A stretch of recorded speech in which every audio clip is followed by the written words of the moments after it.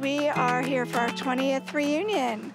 Yeah, we're all excited. All of our group of friends are coming from all different places, and we can't wait to see each other. Now that we're older and everyone has kids and we don't see each other as much, it's more important to come back.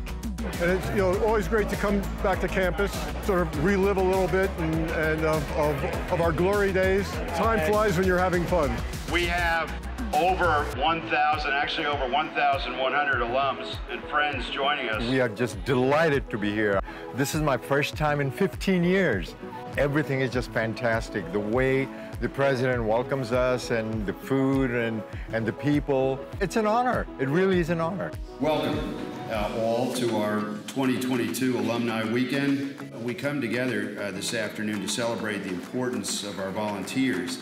We're also here tonight to recognize 5 alumni who have set themselves apart through their career achievements.